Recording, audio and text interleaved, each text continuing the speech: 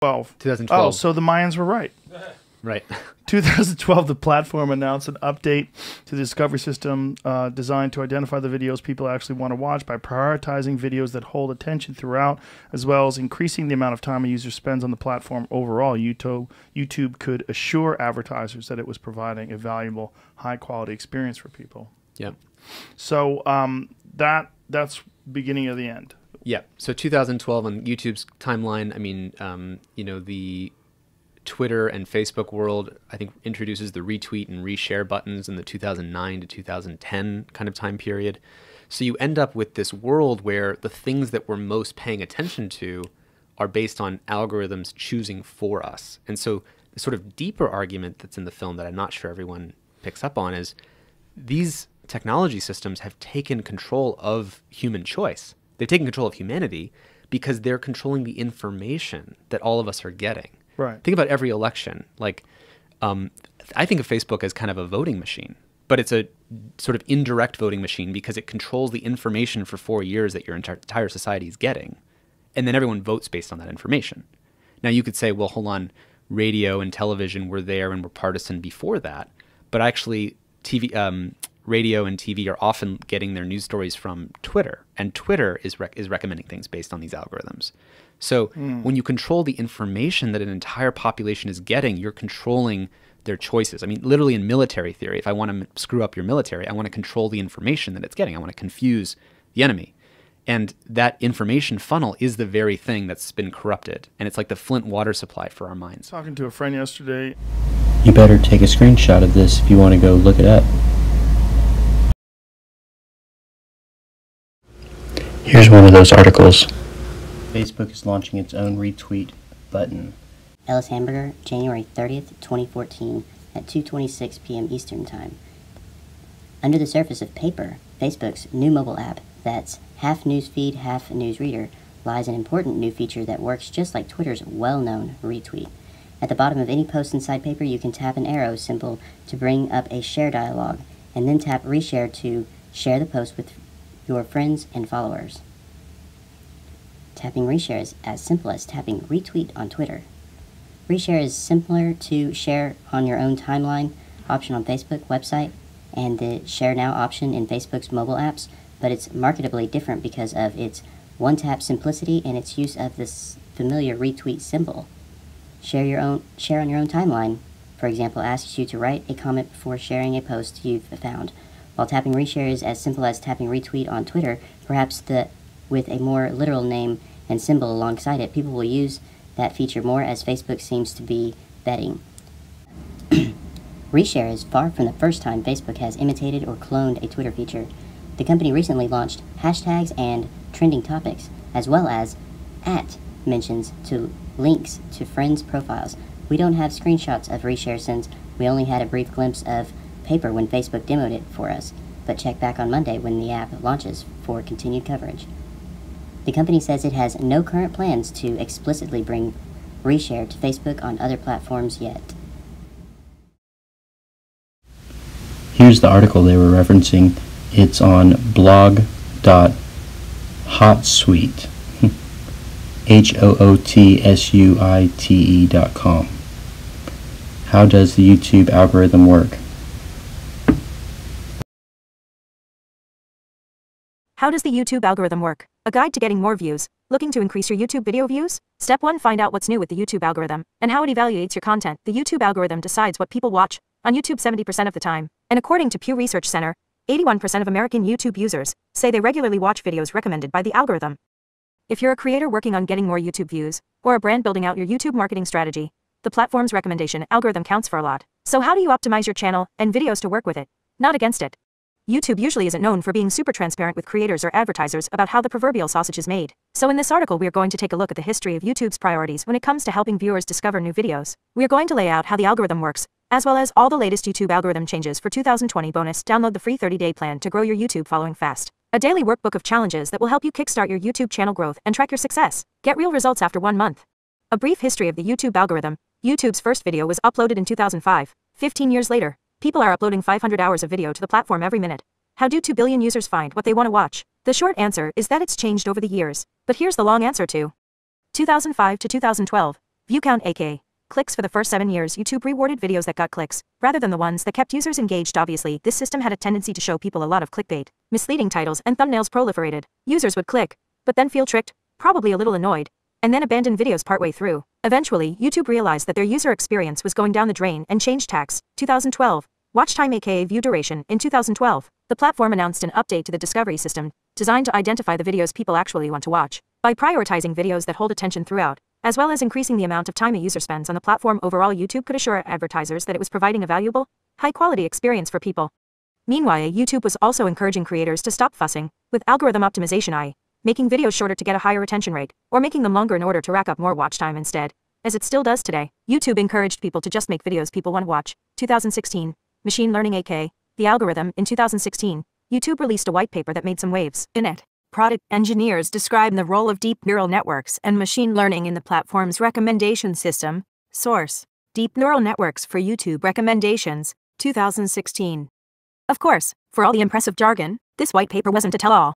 You can read it, but even if you understand it, or get your smart friend to explain it to you, it's not the equivalent of Coca-Cola's secret recipe. It's more like if Coca-Cola announced that the reason their beverage is so tasty is because it undergoes a carbonation process and also there is sugar in it. At this point, we still don't know that many details about what's under the YouTube algorithm's hood, but we do know that it tracks viewers' perceived satisfaction to create an addictive, personalized stream of recommendations. 2016 to 2020. Borderline content, demonetization, and brand safety. For the past few years, YouTube has faced plenty of questions about the type of videos its algorithm surfaces and promotes, or doesn't. According to YouTube CEO Susan Wojcicki, YouTube is taking its responsibilities seriously and trying to balance a broad, fair range of opinions with making sure that outright dangerous information doesn't spread. For instance, YouTube says that algorithm changes in early 2019 have led to 70% less watch time for borderline content. Borderline content is defined as content that doesn't quite violate the platform's community guidelines, but is harmful or misleading. It's a complicated issue because it touches every issue, from white supremacy to the coronavirus. For instance, in March 2020, YouTube creators say the platform was demonetizing videos that so much as alluded to the existence of the coronavirus. YouTube's position, meanwhile, is that it wants to support a diversity of opinions, i.e., how governments should respond to the coronavirus but not the dangerous ones, i.e., videos saying the virus is a hoax, or that drinking hand sanitizer will cure it. Wojcicki announced that when people come to YouTube searching for coronavirus topics, on average 94% of the videos they see in the top 10 results come from high-authority channels. Regardless of where you stand, the developments are ongoing, so this is an important discussion for both creators and advertisers to keep informed about. If you're a creator, remember that just because the algorithm is rewarding the content you make with high visibility and ad revenue doesn't mean YouTube won't turn around and demonetize your channel or video if your content crosses the line into something advertisers find objectionable. Meanwhile, advertisers need to know that their sneaker ads aren't funding anti-vaxxers or conspiracy theorists. The YouTube algorithm in its current form is designed to demonetize borderline content, mostly to protect brands. YouTube says it might never be able to guarantee 100% brand safety. How does the YouTube algorithm work in 2020? According to YouTube, the algorithm is basically a real-time feedback loop that tailors videos to each viewer's different interests. It decides which videos will get suggested to individual users. The algorithm's goals are twofold: find the right video for each viewer and get viewers to keep watching. Therefore, the algorithm is watching user behavior as closely as it watches video performance. The two most important places the algorithm impacts are search results and recommendation streams. How the YouTube algorithm influences search results. Unsurprisingly, the videos you get when you search carnivorous houseplants will be different from the videos I get when I search carnivorous houseplants. Search results are based on factors like, your video's metadata, title, description, keywords, and how well those match the user's query, your video's engagement, likes, comments, watch time. How the YouTube algorithm influences recommended videos. The recommendation stream is a twofold process for the algorithm. First, it ranks videos by assigning them a score based on performance analytics data. Scroll down for our list of all known factors. Second, it matches videos to people based on their watch history and what similar people have watched. The idea is not to identify good videos, but to match viewers with videos that they want to watch. The end goal is that they spend as much time as possible on the platform, and therefore see as many ads as possible.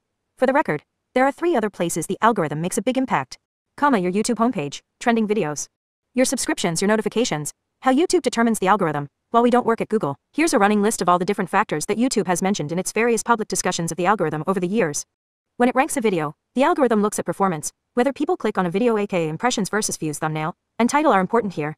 How much time people spend watching a video, watch time or attention. How many likes, likes, comments or shares a video gets, aka engagement.